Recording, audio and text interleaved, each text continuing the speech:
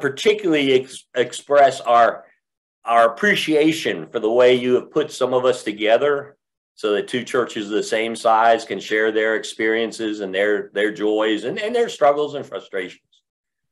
Now, we ask that you make us aware, that is so critical, make us aware of the people that want to hear your story, and then put them in our lives and put the words in our mouths.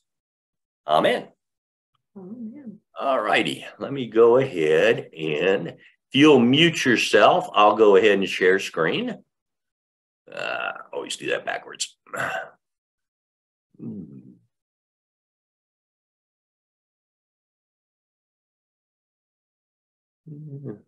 Come on, get out of there.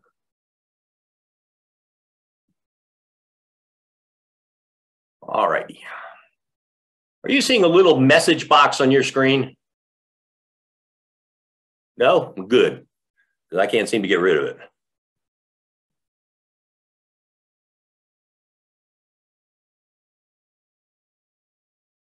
Okay, I always like to step back anytime we're doing something like this and look back at the fundamentals. What are we doing? Why are we doing it?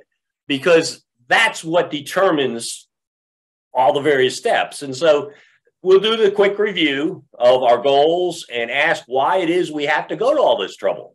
Why don't people love us so much that they're just coming dashing into our doors and overflowing our pews? And then ask kind of the reverse of that since people don't like us, do we have any real potential to reach people? And then finally look at the overall process, the final part of the quick review.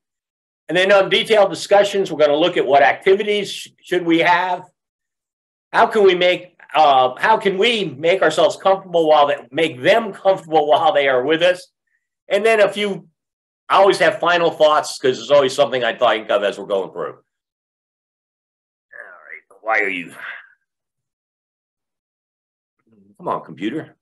There we go. Yeah. Okay, some foundational thoughts.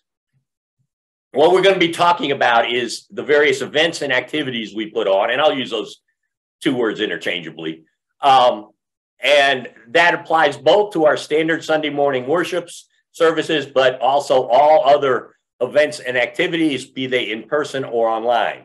And we'll distinguish those. There's some really interesting things we can do with online events.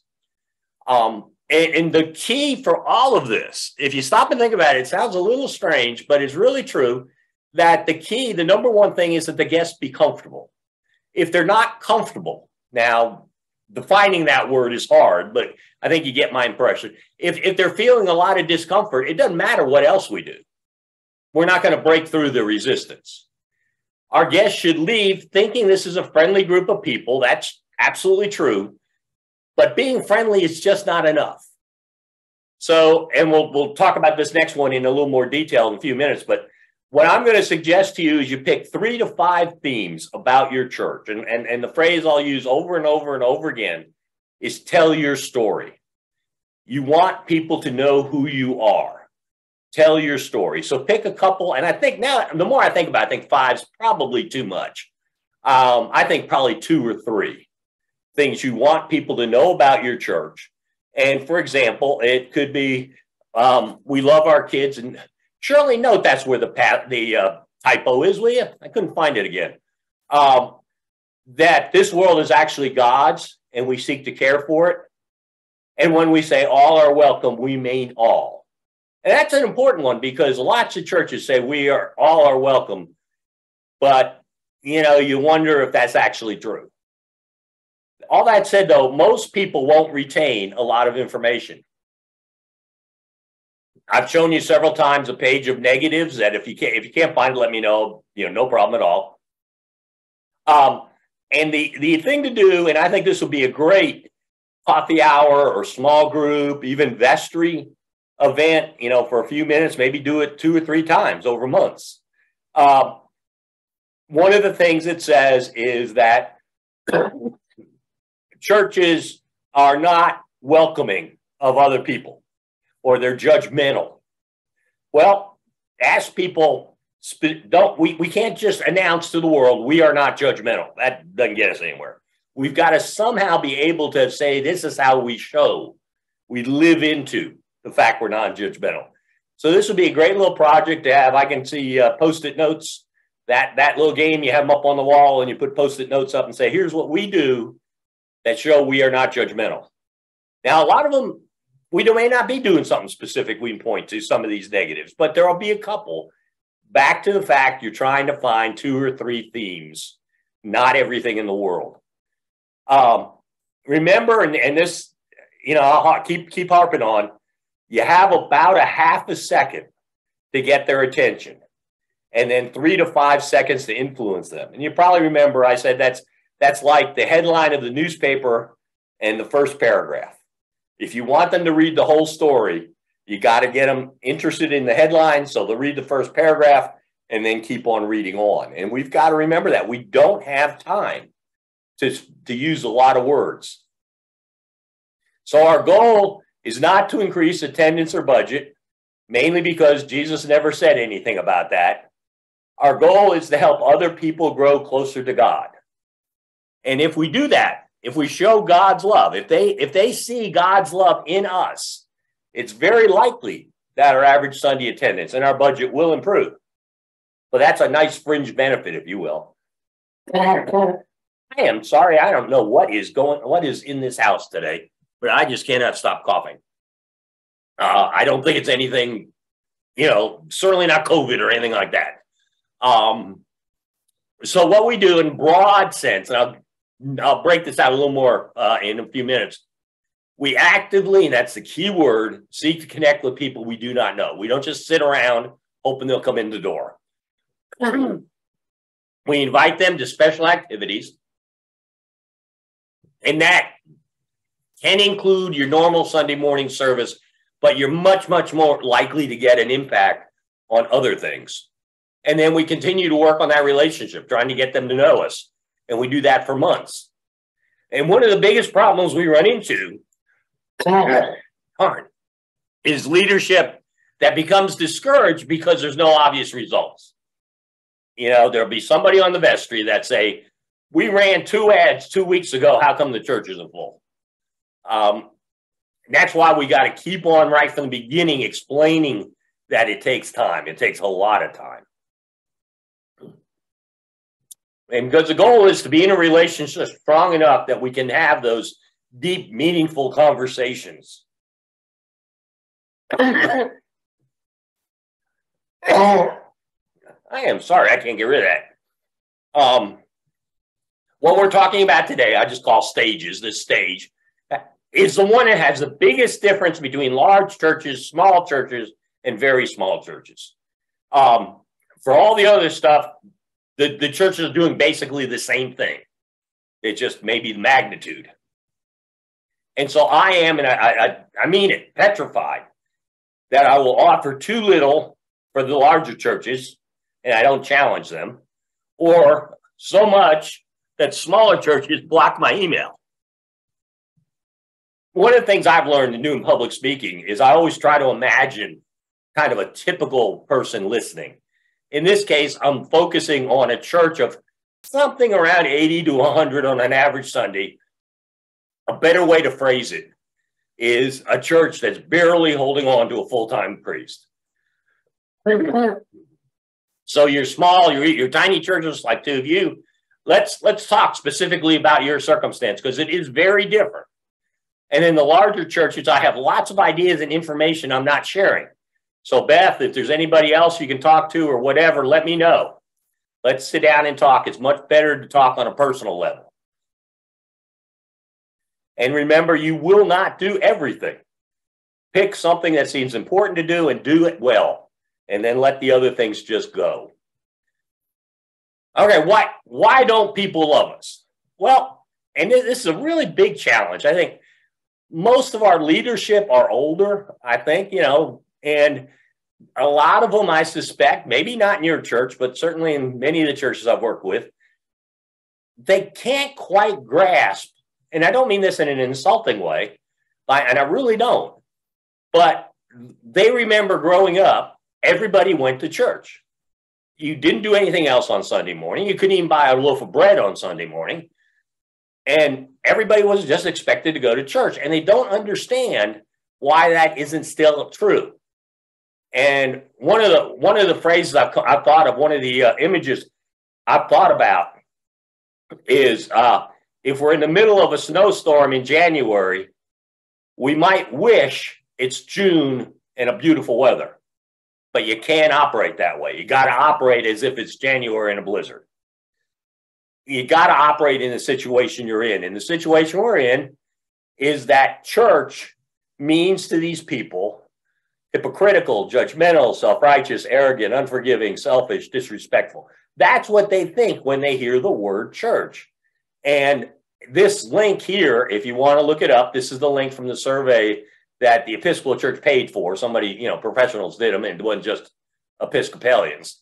And it has some wonderful charts and stuff and some good quotes from Bishop Curry that if you want to use them in your newsletters or something like that.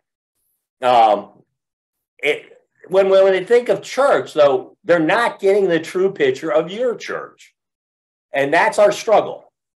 We've got to help them understand who we are and quit putting those images onto us. And it's important to tell them, yes, it's absolutely important to show them. But another thing over the many years I've grown, I used to be one of those people that said, all that matters is we show God's love. And I still think that's very, very, very, very important.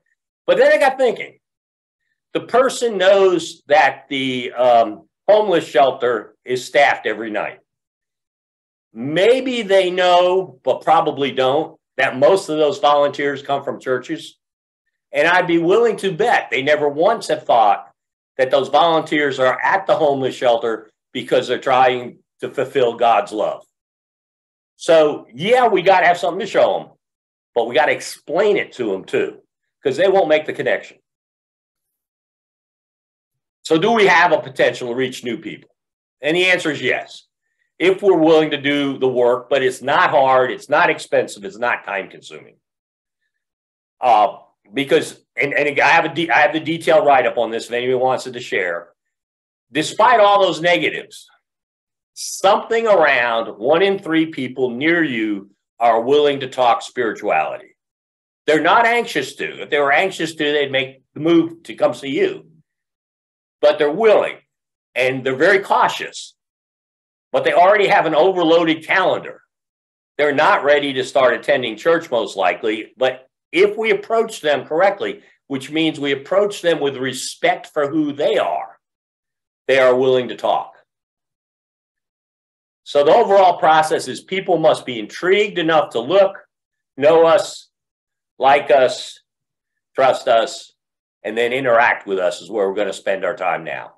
And then maybe relate with us. Interact is the phrase I'm using for any kind of personal connection. And it could be fairly, somebody hitting like on a post. I'm putting that in the connected in the interaction level. So it doesn't have to be much, but it just has to be a little something. So this one I'll just skim by, but basically we started with the intrigue phase, and then the third phase, last phase, is building the relationship, and we're in the intermediate stage here, if you will, which involves interacting with them more directly. And I'm not suggesting that I missed that. I'm sorry, my 2.5 finger typing is even worse than my normal typing. So surely there's a typo on that page too. Interaction could be any number of things, but I want to go through this list so you can be thinking about it. It could be something like an ice cream social for the kids. It could be going to the community crop walk. It could be a bazaar. It could be the bazaar you hold. And I don't think many people have ever thought of that as a way to connect with people in the community. Certainly could be a Bible study or an online discussion, special worship services, regular worship services, yes.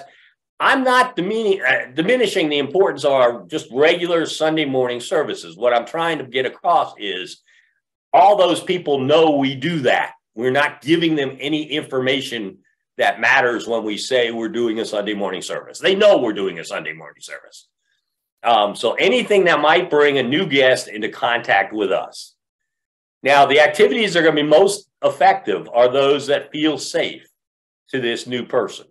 They don't feel like they're going to be conned, railroad, captured, any of that kind of stuff. And here's where we're starting to move into the details on this. That consider convenience for your guests. If we want to have people, new people, we need to focus on our being convenient for our guests, not us necessarily.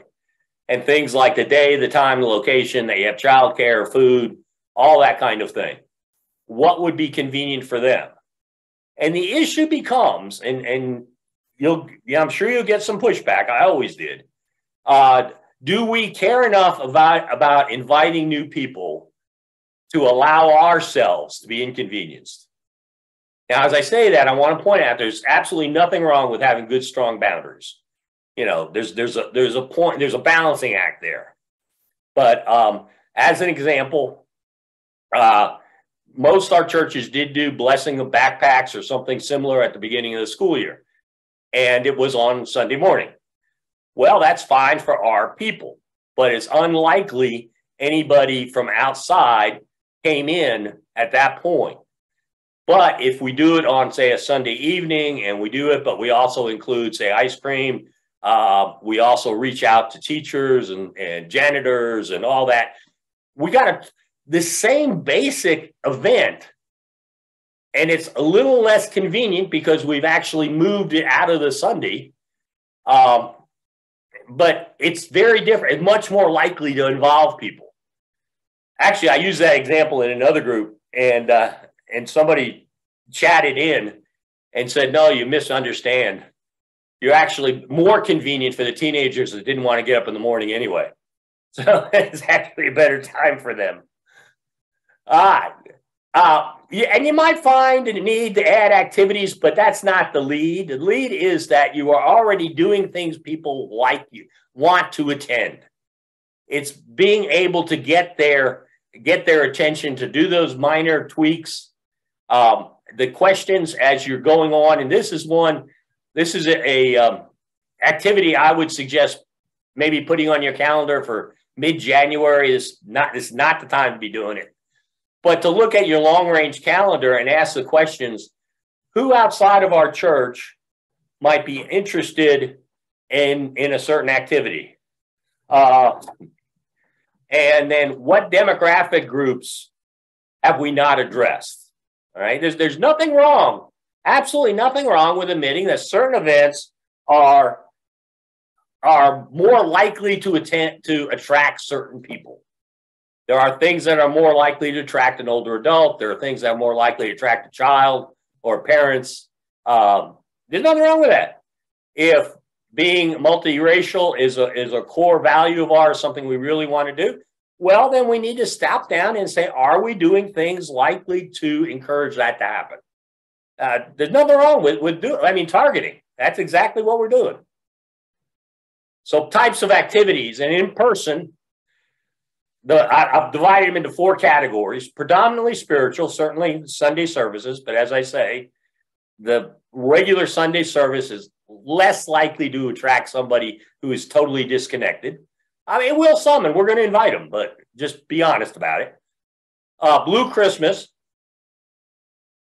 If you don't know, this is a service on the longest night of the year, in which people for whom Christmas is not going to be a joyful thing, they've lost a spouse this year, that kind of thing.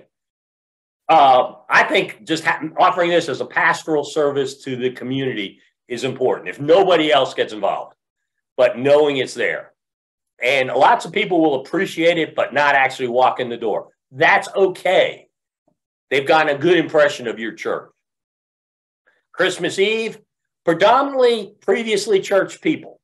You're unlikely to attract somebody whose family hasn't been to church in a generation and a half.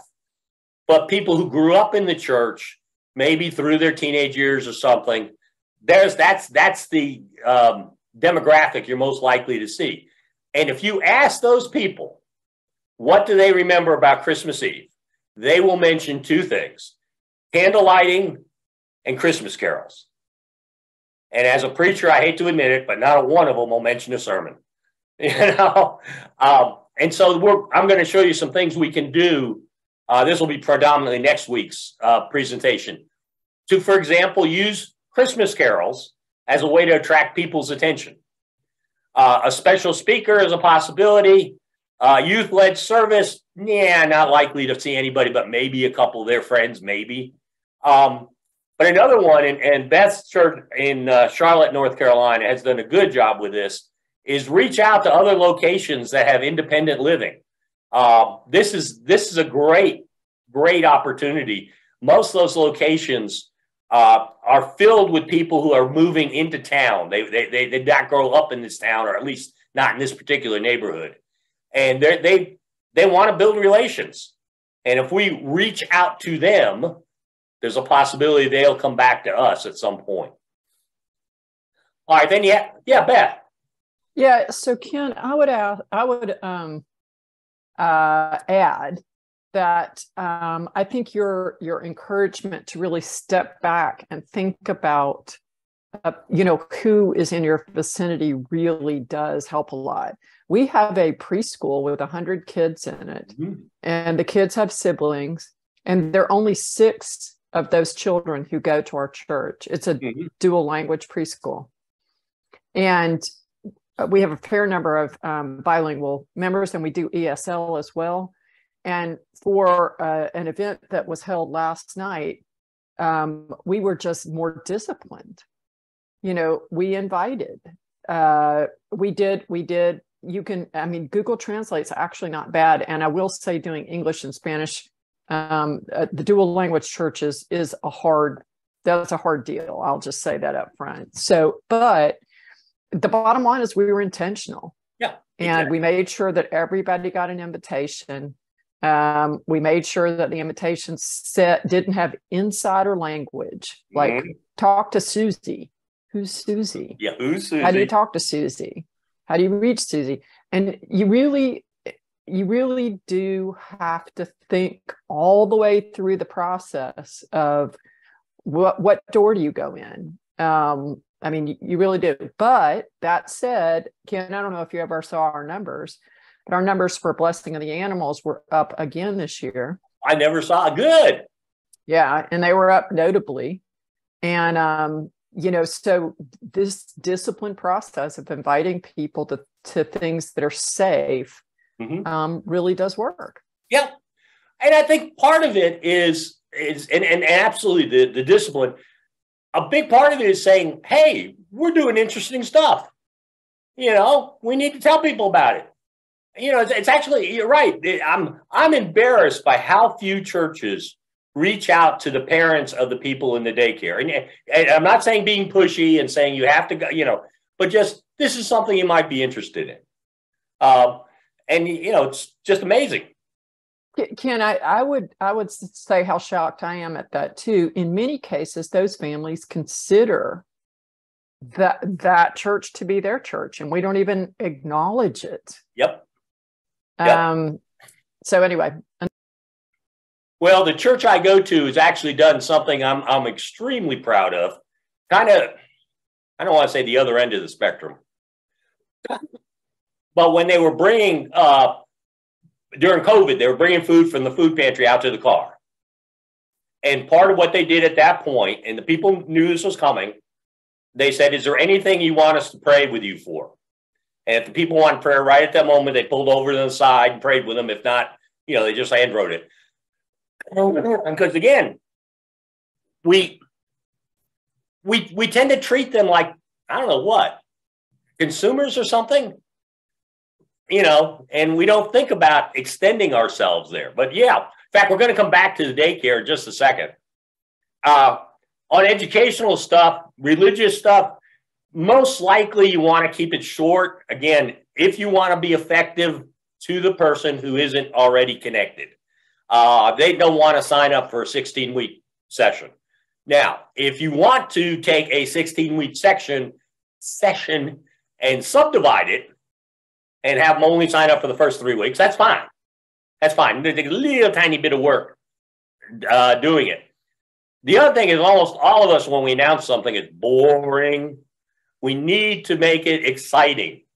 Think of the difference of saying, we're going to have a Bible study on the Gospel of John.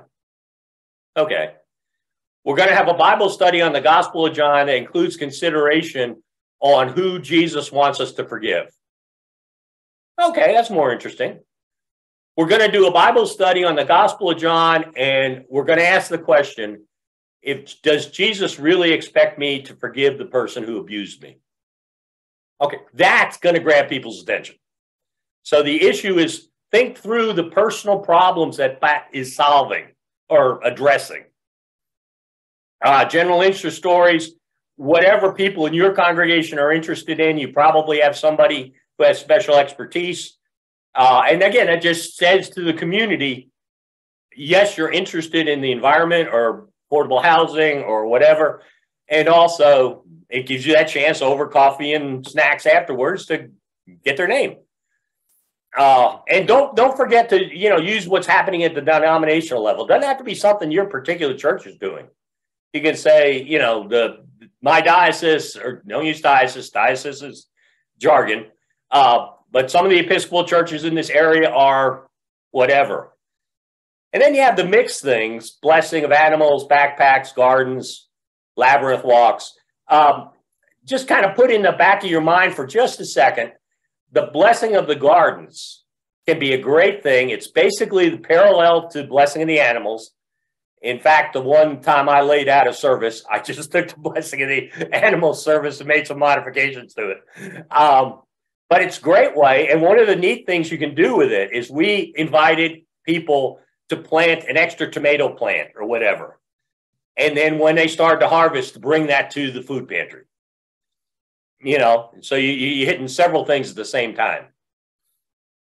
Now, how do we do it? How do we connect through those things? Most important, if we can get this through our head, we're 50%, 75% of the way there. We'll never have a visitor. We will only have guests. If we think of the difference between we have visitors versus guests. And the bazaar shopper is a good example. Shopper at the bazaar. I'm not talking about the person. The person who's coming to shop at the bazaar. If we think of those as guests in our church, rather than simply who's coming in to buy a couple of old T-shirts, that our interaction with them changes dramatically. And the goal we should have is that they are comfortable. They leave there thinking this is a nice place to be. They are educated. They've learned something about us, something about our church. And they're intrigued enough that they want additional information. Now, I repeated the 5-second, 3 to 5 second rules, but the other one I want to add is the 6-foot rule. In the United States, something around 5 to 6 feet is considered personal space. You get closer than that, and people start to feel uncomfortable unless you are a friend. People should be able to grasp the basic message from around 6 feet away. And one of the worst things we do is name tags. As a man, let me tell you, I have not looked at a woman's name tag in 20 years, because if I can't read it from 6 feet away, I ain't going to get that close to read it. And so you're basically wasting your time. If not, actually, it's a little off-putting. Now, what we do, you don't need professional production in any means. With what's available now with cameras and simple free graphic programs, you can do plenty of stuff. But it does take a little bit of time. So it's always good to start early. Our guests should be thinking leaving this is a friendly group of people, yes. But again, just being friendly is not enough. And as I say, focus on 3 to 5 themes. Down at the bottom, I have the comment that some churches may want to include worship. And Shirley's a choir leader. So I'll get in trouble with this, but she'll admit to it. In some cases, the choir will be upset if you don't focus on the Sunday morning worship. And that's okay if that's one of the things you want to. But Again, remember that the person you're trying to reach knows you hold Sunday morning worship. So if you're going to use that, if you can come up with something unusual about it. For example, there's the church in, where are they? Long Beach, I think. Long Beach, California. That does a Taizé service once a month. And I talk to them and I say, you know, that's great. It's wonderful. I think it really touched a lot of people, but those people don't know what Taizé is. So let's begin by getting the word out about what it is and then gradually reach with them. There's a church in Rochester, New York that does a jazz service, which is quite good. Again, we reach out to them. Now, again, the basic Sunday morning service, if you can find a hook to talk about it, that makes it better than just simply saying we have service at 11 o'clock. What I'm hoping that I'm doing is to encourage you to think of those things that we're doing as what they are. They're the Sunday morning worship, they're the book sale, they're the whatever, but also an opportunity to make a connection. This goes back to what Beth was saying. Plan on being deliberate about saying this can also be an opportunity for us to connect with new people. What I want you to be doing is asking that question, and that's the question. If I'm talking to you one-on-one, you'll hear me asking, how can we turn this into an opportunity to make a connection? Typically, and the research is pretty solid on this, although with COVID, you know, no research is real solid anymore, but probably still pretty good. Less than 10% of first-time Sunday guests will be active in the church 1 year later. And that's predominantly because we didn't keep in touch. In today's terms, we ghosted them. Actually, the number most researchers say is much lower than that, because most of the research asks the question, have they come back one time? They have not asked, are they active a year later? And then if you go and look at the vast majority of guests that come on your property, the people that came to attend a bazaar or something like that, if 1% ended up being active, that would be really shocking. So if we've, you know, trying to think of a good image. We're like a store that has lots of people wandering up and down the aisles, but we don't sell them anything. But we're not trying to sell people something, but maybe you get the image. We got the people in there. So anyway, goals for your event, attendance part, and we'll talk a lot about all this next week. Come up with a reason to get registration if possible, but also stress that drop-in is fine. So for example, and I'll talk about the drop-in Christmas play this evening. You ask the question, what part would your child like to play? An angel, sheep, cow, or you can just come in and we'll find them the right part. That then gives them a reason to submit their registration if they want to, and it gets you their contact information. If it's anything spiritual, always offer an opportunity to submit prayers. Veterans Day, you know, Grandparents' Day, whatever. Polls can be great, and I said something about this earlier, but I'm going to suggest next week you spend some time using Christmas carols as a way to attract people's attention, to intrigue them, and, you know, emphasize to the musicians, they will still pick what goes on. We're going to ask for ideas, but the musicians are still in charge. Raffles, other giveaways work well sometimes, and Kathy is great at this. You might find a local merchant willing to give away a couple Christmas-themed items. Certainly do that. It could be gift baskets. It could be a tree or a wreath, any of that kind of thing. Then you have an online raffle, and you get their contact information.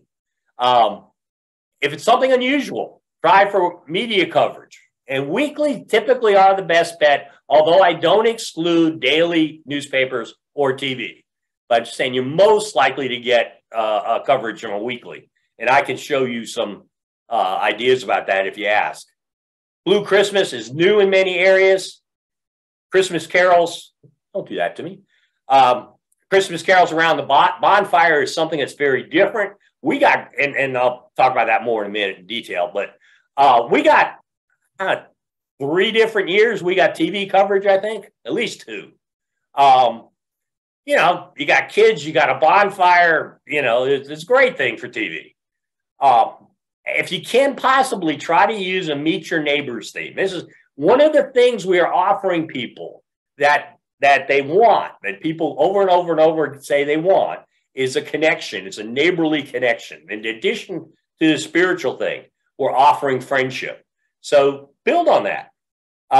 Meet some neighbors while singing Christmas carols at our bonfire with hot chocolate and s'mores. Maybe, depending on what the neighborhood is you're in, ask the neighborhood group to co-sponsor, but keep it at your church. But they might be able to bring in some people you wouldn't be able to reach. Again, treat them as guests you are hosting. And I said, if you kind of get your head around the word guest, you've got a big part of it understood. If you get your head around the fact you're hosting, you got the rest of it. We're not just simply greeting them or being friendly, we're being a host. And that's very different. Minimum 2 hosts. Kathy and I were talking about this before we started. You've got, on Sunday morning, there's about a, you know, no magic to it, but about a 3-minute period from about 6 minutes before the worship to about 3 minutes before the worship, in which you're most likely to see a first-time guest. You can't talk to 2 guests in that period of time. You can't host 2 guests. So you've got to have multiple people ready. Larger church, even more. Christmas Eve, even more. And one of the ways to do that is you have the people trained and say, Harry, you're not on this week, but how about you just hang in the narthex in case we need you? You know, that kind of thing. And ask what you would expect. You know, this is another big, great coffee hour type thing or small group thing. Or ask, what would you expect? You'd expect a warm welcome. You'd want the warmth, but no insistence on certain things. You'd want the answers to obvious questions like the restroom, coffee, snacks, depending on what kind of activity it is. Consistent answers about children. The family walking in is very nervous about what's going to happen with their children. Just assume that. Take care of that from the very beginning. If there's no nursery, just start by saying, oh, great, we love having children in our service. That takes all the stress off. If there is a nursery, you want to, cough so hard I moved it. You want to say, and I think it's very important to say, we love having children in the service. Start there. And then, or if you prefer, we have a nursery which follows safety rules. Because people aren't really as anxious as they were even 10 years ago to drop their children off somebody they don't know. You should have changing tables. And I recommend having wipes and diapers, just kind of a small emergency kit in both the men's and the ladies' room, and probably more important in the men's room, because the ladies, the mothers probably brought their diaper bag. The men may not have remembered. Not that I ever did that, but I hear it's happened. If there is a nursery, escort them there, and I don't care if it's directly across the hall, and introduce them to the nursery keepers. Again, host, not just greet. Explain what happens at communion and try, if at all possible, to make it their choice.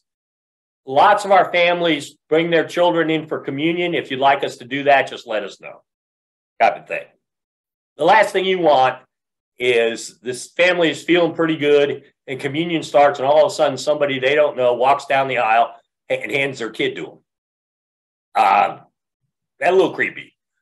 If there's an infant in arms, mention where there is some quiet space. And here I'm thinking for a nursing mother.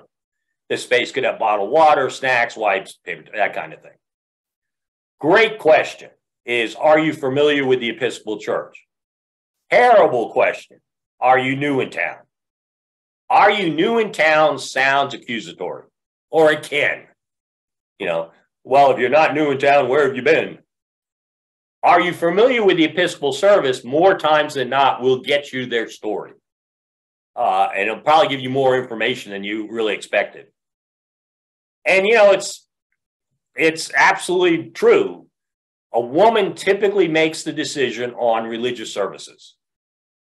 Again, typically, different households are different, but If a woman is happy, they may come back. If the children are happy, they will be back. So figure out how we can do to make them comfortable. One of the most important things is with the children is acknowledge them. We're up there above their head talking to their parents and ignoring them. Well, that doesn't bring in a good feeling. So lean down and say, hey, Jamie, what's going on? And okay, what we want to do is want to tell our story, not give them information. Telling them that the youth group is meeting tonight is giving them information. Telling a story about the youth group that includes them coming tonight, and there may only be a few words different. It's just the way it's presented. It can be really difficult to tell your story on Sunday morning, particularly when you have a small narthex where there's really no room to post anything. Maybe put a signboard outside if the weather's good. But another thing to do is sit down and think through your bulletin and your spoken announcements. Think about them as a telling of your story, not simply giving out information. Is there a way you can structure it, format it, phrase it? Again, we're not putting a whole lot of different words. That comes across more like a storytelling. Now, I want you to picture Christmas Eve. Imagine every seat's taken, and some of them are the pre-COVID people returning. And ask yourself this question. What did they learn that encourages them to come back before next Christmas? What ongoing ministries or special activities would interest them? How do they know about these? Very important to think that through and try to say, we really hope you'll be back. But not just say, we hope you'll be back. Give them a reason. So, for example, our next church service is Epiphany. Epiphany, by the way, is jargon about knowing Jesus. So our adult discussion services will focus on that. I hope to have some discussion about how Jesus is seen in other cultures. I heard one just a couple of weeks ago about Jesus in the Islamic faith that I thought I knew. I thought I knew that relationship.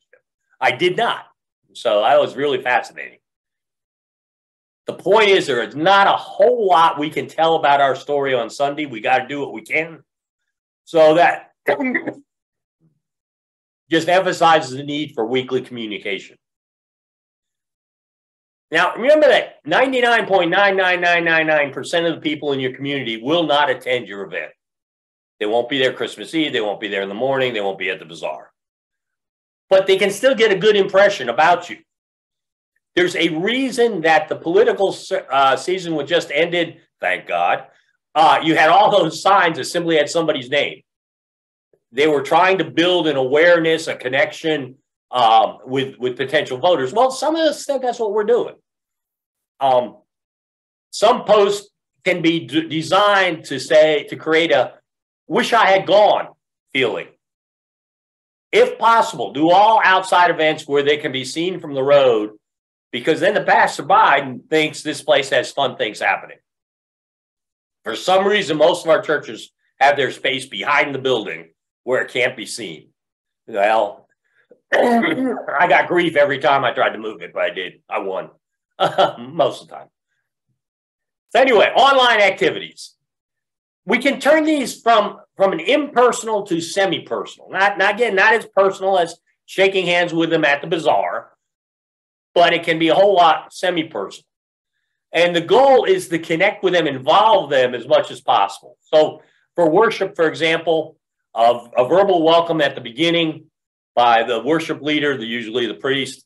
We particularly welcome those who are watching this morning, that kind of thing. Think about what happens in your narthex, in person, all right? We can translate some of that, a large chunk of that, into online. If you have somebody watching, and they could be watching from Brazil or something, they don't even have to be personal, nearby, but just interacts with the people when they come on. Are we not hearing? No, I'm that person, and I'm usually in Boston. Good. Almost always. And so this is actually a ministry that somebody who is at home, who is homebound in your church can do. For whatever reason, mine happens to be that I'm in Boston and church is in Charlotte, but this is definitely a great ministry for a homebound person. Exactly. And we forget those, but it goes in both directions. The homebound person is going to feel better if they do sign in and somebody acknowledges them. It feels more welcoming rather than, walking in and sitting and being ignored. And there's lots of things you can do, lots of different ways you can do this. We were at a church where they actually had the way their screens were set up in the front to show the service, the bulletin was on a screen. They actually, at the end of the service, people gathered around the screen and they had a coffee hour with the people who are online. They just exchanged conversation. Hey, Bert, how'd that surgery go? That kind of stuff. And I was fascinated by that. Of course, non-worship online activities can include just about anything. And the concept is always the same. It is hard to do well. Just acknowledge that and accept that. And remember, it's new for the participant as well as for the leader. And it's actually more difficult to do it hybrid if you're with 3 or 4 or 5 people, the leader's with 3 or 4 or 5 people, and there's others online. That is really hard thing to pull off. But it can be done. I've seen it done well. It just takes some practice, some time. And what I said was helpful criticism. People who will say, why didn't you do this? In fact, I wrote one of our priests just the other day that I was flipping through watching some services, and she did such a great job of keeping eye contact with the camera. She'd sweep her eyes across the congregation, and then she'd pause at the camera. And it was, they were just we were part of what was going on. And I'm sure she practiced that over and over and over again. All right, now very quickly, this is one thing you can do, which is fairly easy. Come on now. No, what did you do to me? Well, might work better that way, actually. There we go. And a special thanks to everyone who is new to us with us today. We're glad you're here. We are hoping we can give you some information about what's going on around here, and we would love to say. My point only was, we got points in our live stream, which would be particularly appropriate to reach out to new people, not necessarily in a two-way conversation. And doesn't have to be new people; could be a founding member, but to interact with them, and that is extremely easy to do. I was shocked. I played with it on and off for a while, and then finally said, okay, I'm going to take a day and learn this. And it took about 2 hours. It's very, very easy. Basically, what you do is you type out your message, and it's set up so you say, show a request for donations. You click on that. You wait as long as you want. You click on stop showing request for donations. Very, very easy to do. But it's a way to interact again with people. So anyway, I'll end with just a few of my favorite activities that aren't as, or maybe they may be tweaks of things people do. Particularly for small churches, the no practice multi-generational pageant. And more non-members will attend if it's not held during worship. And you announce there's a cast party with cookies and stuff afterwards and that kind of thing. And just plan on adults and do just adult only if you're not sure you'll get any kids. Be willing to go that way. Be willing to be uncomfortable. You could do one that there's no speaking parts, just narration. And you have somebody that just guides the kids to walk in certain places. It's very easy to add a sheep or an angel, at the last second. Your children, invite their friends. The best way to get kids to come is have them invite their friends. We talked a little bit about daycare centers. Absolutely. And then follow up immediately. If you possibly can get a physical address for the family, send a note to the child. They haven't gotten, other than maybe a birthday card, they don't get notes. So if they get a note that addressed, Dear Harry, you were a wonderful sheep, that'll mean a lot. And then on December 31, invite them to Christmas Eve. On the traditional pageant, very aware of the variety of attitudes toward this. And if you're in one of those places where, you know, basically the director is a Broadway director and everything is, you know, don't even talk about changing things. But if you can, ask them to have a couple extra angel and sheep costumes ready. You probably will be whatever time they want it to be. But remember, you know, they're not going to be, I mean, I hope you have dozens of new kids, but it's unlikely if you get 2 or 3. Now back to the no practice. One thing we did a couple years was we actually teamed up with another small church and we negotiated back and forth. And finally, what we did is we got the kids to agree to do the pageant twice. Both churches wanted to make sure it was at their church. So the kids agreed to do the pageant twice. I had to buy them pizza twice. But, you know, other than that, it was no problem. And we had a great time. We had a great time. The other pastor moved on and then I moved on. So I don't even know if it's still going on or anything. Carols around the bonfire, another one I love, particularly to get decent weather. We kind of had it the Friday before Christmas, depending on the calendar. It might be 2 Fridays. An amplified guitar can work fine. A keyboard's a bit better. Your only real challenge is sharing the words. Paper copies are hard to read, even if you bump them up to like an 18-point or something. If you do projection, that's so cheap now. And you can actually rent a blow-up screen fairly inexpensively. You go to one of the gaming stores, one of the party stores, and ask. They may be willing to donate it for a night. One of the keys, two keys I learned to make them focus better. Just do the carol until you've gotten through the known verses. By the time you get to verse 4 of some of these carols, nobody knows what it is. So just do the verse 1 and 2. Just do what everybody knows. Second of all, if you're going to do marshmallows, really easy, is wooden dowels at your lumber yard, 1/4 inch, fit into, they're basically pencil size. Put them in an electric pencil sharpener. It's the same wood. They make great marshmallow sticks. Get it done in 15 minutes. Anyway, as I said before, do it in a location where people can drive by and see it and say, hey, what's so special about that church? Another mistake I made. Make sure you get the fire permit or it might be more exciting than you want it to be. But invite the fire station. When you go to get the permit, invite the fire station. Darn it. Consider inviting the police on patrol to drop in. You can just call the non-emergency desk and say, hey, we're doing this. If any of your patrol officers want to drop in while they're traveling by, tell them to come on by. And then Blue Christmas, I mentioned earlier. I like the term Blue Christmas rather than Longest Night because Longest Night doesn't really connect it to Christmas. I have some liturgies if you need them. Always, this is another great one to offer the opportunity of people to submit prayers, even if they don't attend. A couple places to reach out to when you have it scheduled.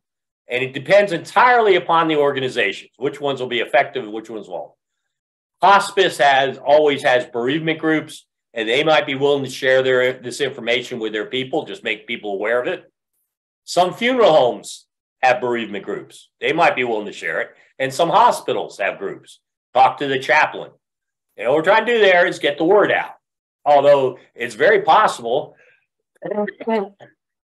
hospice, for example, you'll end up getting some hospice staff coming. This is a great item for a news article, as is the carols around the bonfire. And I do have models. If anybody, has never done a news release before and wants some help with that, I'd be happy to help you. Most of all, pray. If we pray every time, we just try not to hustle through it, but actually spend time thinking about it. That can make all the difference in the world. And then most important of all, how can I help you? And in that vein, I'm perfectly willing. I've been working with Kathy on her texting. I'm perfectly willing to work with any other churches. And I really do want to talk to the churches one-on-one so I can be a more personal assistance. I can know what you need so I can help you out some. Next week, we will be doing what I call stage 1, which is the intrigue stage. We'll be talking about how to put stuff on Facebook and some of the brand new stuff that's come out on Facebook and Instagram. I mean, like within the last few weeks. I was just telling Kathy, Facebook did a 180 on a couple things to our benefit. I have no idea why they did it because it helps us. I am sorry for that coughing. So anyway, if you'll unmute yourself or whatever, and we'll see what kind of other comments and Beth, I got your comment about how to go once we've made it. Let me phrase it the way I think, and you tell me if I got it. Once we have made these connections, how do we actually move deeper in those conversations? How do we avoid just keeping them at superficial level? Is that kind of where you're going? Yeah, I definitely am. And part of that, frankly, is because my observation is we've been coached to make our websites so simple that there's not much substantive information on websites. So it's kind of like, you've got the 3-second rule or the 1 second or the 5 second. And so all we communicate is depth of 3 seconds. And I will tell you, I've had this conversation, beginning to have this conversation with the clergy at Holy Comforter, as somebody who's in Boston, that if you really think seriously about how well people can engage with your social media or your internet presence, whatever virtual presence, you will be disappointed in how thin that interaction is. Even if you do worship well, they're cut off from the rest of the life of church, when in many cases they really don't have to be. Okay, let me try this image on you. What we're doing is like a fine restaurant offering samples, and that's our role. That's this role. But we want them to go further, no question about it. And there's a couple things I would suggest, and I'll send you the link. Jerusalem Greer at the national office has some really good stuff. And she and I have talked about this, how she picks up where I'm kind of finishing. And it's a hard thing to do. Now, as far as the websites, and Lorenzo, we always got 2 more projects in mind. One of the things we're talking about is, I don't know if you've seen, but N.T. Wright, who some people love, some people hate, does this, what's he call it? But basically he does just a 2-minute presentation on various topics. And that's something I would like to see churches consider putting on their website. Not N.T. Wright, but pick some common topics and do a little short 2 to 5 minute presentation. You can spend time, because now you've intrigued the person, they're interested, and they have asked to know more. They have asked to become involved. And that's where we can get a lot more done. So what I'm talking about is getting them to the door, maybe open the door, maybe looking in. All right. Now, what Jerusalem picks up on is, where do we go from there? And I don't know if you remember, but several years ago, the church had this, what did they call it? But you got decks of cards, not as in number cards, but each of which had a leading question on it. And you invited people in for coffee or something. And they were nice. I really liked the questions. They were kind of an intermediate level. You could answer them semi-superficially. They weren't shoving it down your throat, but it also could easily lead to something very deep. That's a wonderful. Now, again, the question is how to get people together to do that.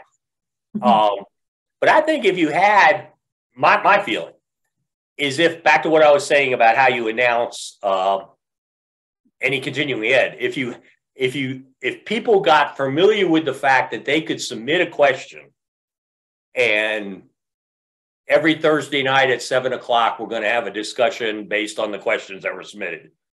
And we spend time on that. And I really like, I haven't seen the latest stuff. I really like the Alpha program. I don't know if Anybody knows the alphabet. Okay. And the thing I like about it best is its tagline. It's something like, where I can ask the questions I was never allowed to ask.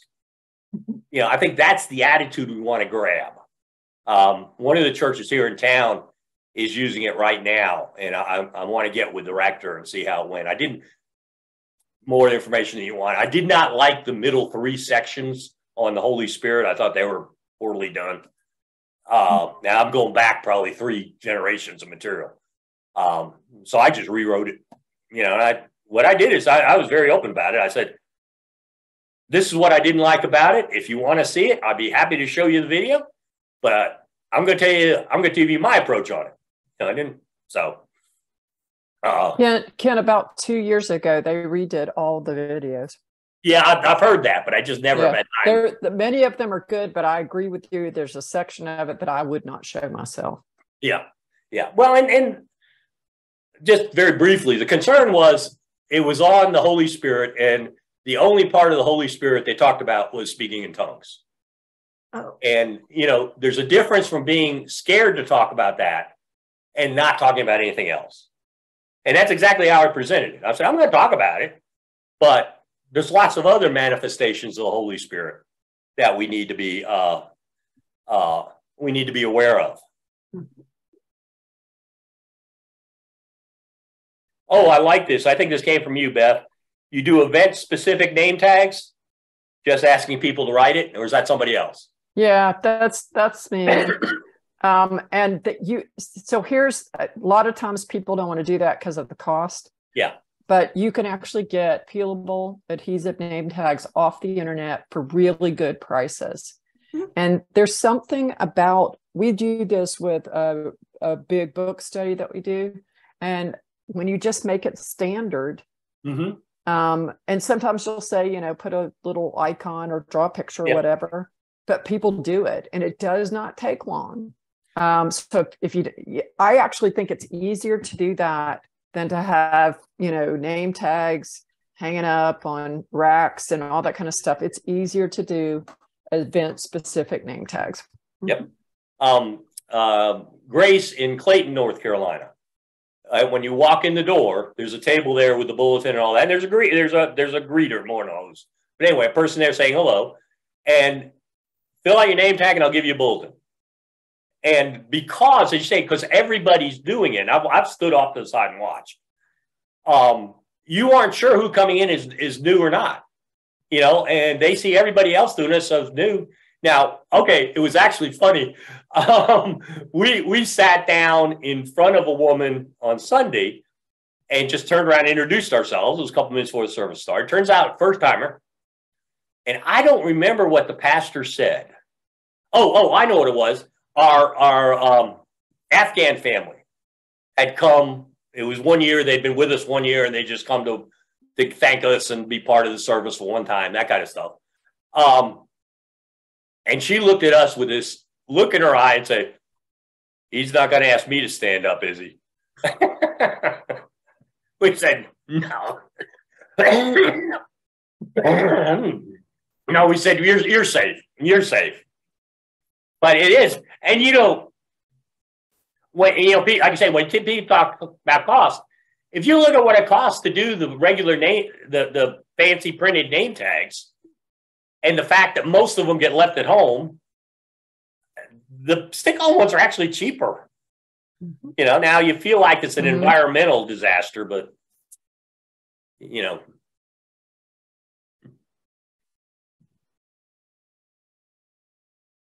Yeah, and you also said, and you're absolutely right, when you're talking about Blue Christmas, you're not necessarily talking about who's somebody who lost a loved one this year. Oh, yeah. My ex-mother-in-law died, well, it would have been today. And it wasn't this day of the month, but it was 2 days before Thanksgiving. Mm-hmm. And, that's still a sad time in the family. That was, Lord, Shirley, was it 15 years ago? 12 years ago? So, it doesn't require it to be one. The other thing we can do with Blue Christmas, too, is come right out and say, would you also like us to remind you of the when Christmas Eve service comes along? So we send them the most important, I didn't put this slide in, is when we do get the slightest connection with people, we follow up on it. We respond. If somebody sends us an email, a text saying, "Would you please pray for my Uncle Sam?" You know, the first thing we do is we send something back saying, "Thank you for asking." Then after the service, we send them another one saying, "Yes, we did pray." If it's something that is like Uncle Sam's having surgery next Wednesday, next Friday, you send him a text saying, "How did he do? We've been praying for him." You know, another way I've begun to look at it, and this, I hadn't thought about this till fairly recently. When somebody does that, when somebody clicks like on a post or sends in a request for prayer, so it's like somebody in your office walking by and saying hello. We're not going to not respond. You know, to not respond to a hello is about as rude as we can be, and we're not going to do that. But we do it all the time in the church. We just let it go by us. Well, as